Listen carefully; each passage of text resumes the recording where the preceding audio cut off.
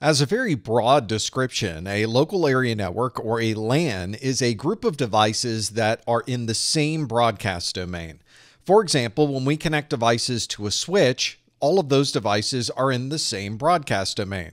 In this diagram, we have one switch on the left, that's our red switch, and all of the devices connected to that switch are in the same broadcast domain. On the right side is a blue network. This blue network is also on its own switch, and all of the devices connected to this switch are on their own broadcast domain. Because there are two separate switches, and these switches are not connected to each other, no one on the red network can communicate directly with anyone on the blue network.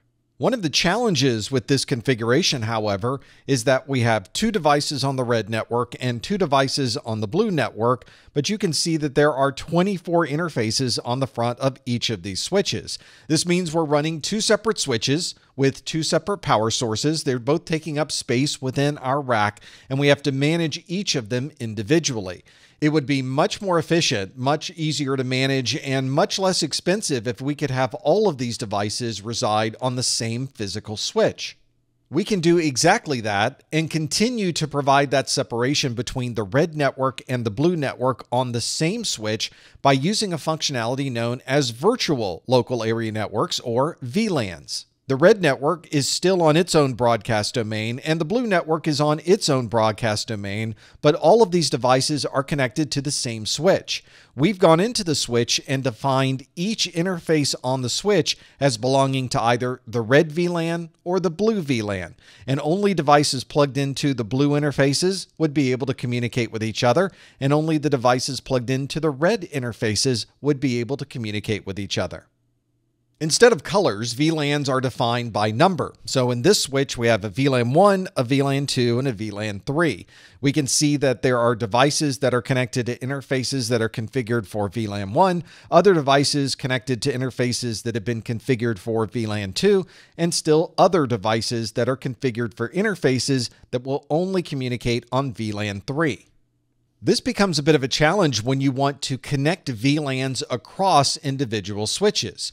For example, you have two switches in this scenario. One of the switches has a VLAN 100 and a VLAN 200, and the other switch also has a VLAN 100 and VLAN 200.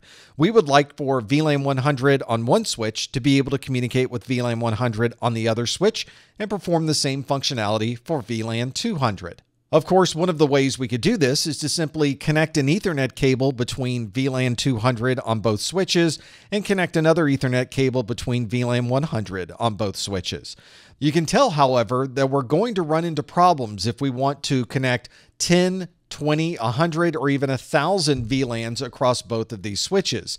We can't connect 1,000 interfaces across each of these, so instead we should find a way to connect these switches together by using a minimum of physical connectivity. We can do this by implementing a VLAN trunk. This is also referred to as an 802.1q trunk or a .1q trunk.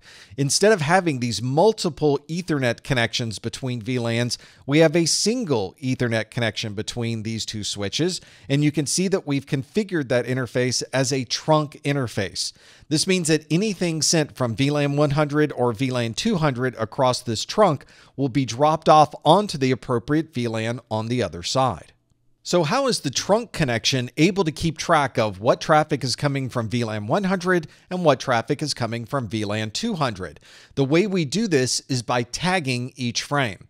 This is a normal Ethernet frame. We have a preamble, a start frame delimiter, a destination MAC, a source MAC, a type, a payload, and a frame check sequence.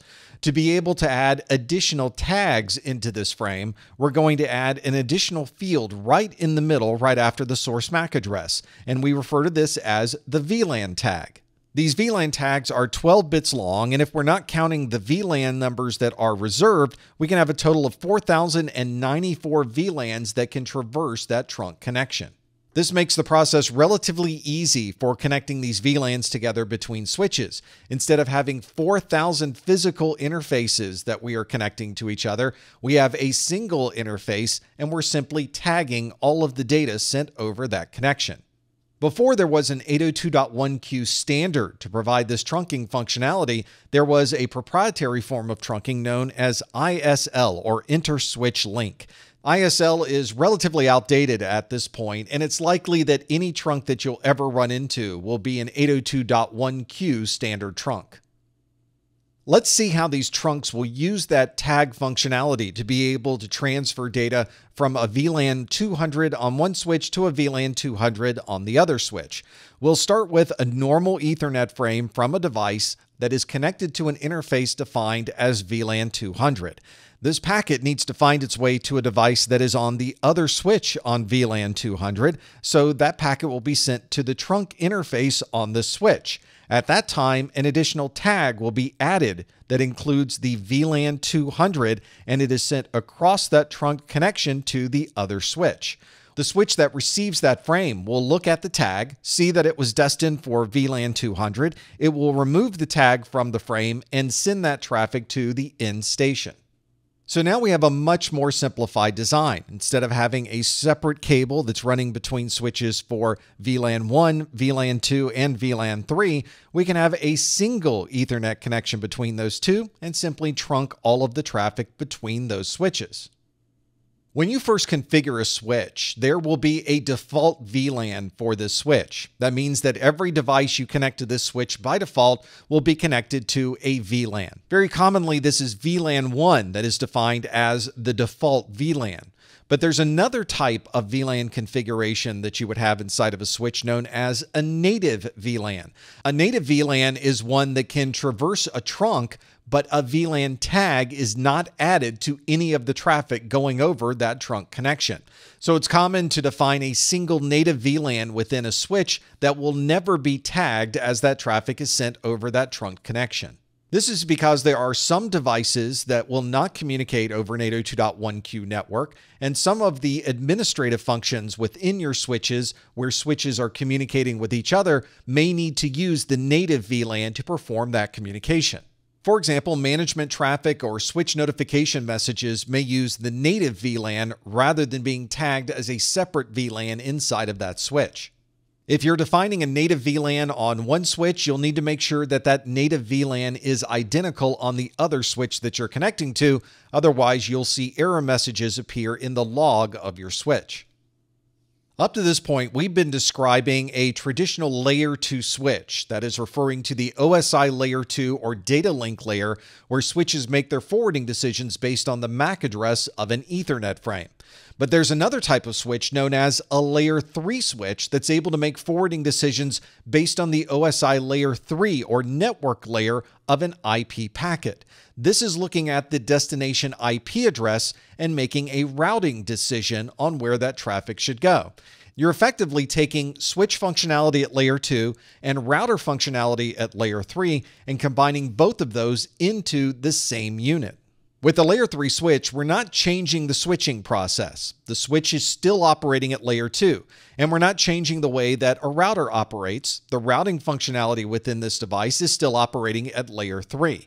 But both of these are now combined within the same device, saving space, saving power, and making the administration process that much easier. This means that we can have layer 2 functionality within our switch where we might have separate VLANs within the same physical switch.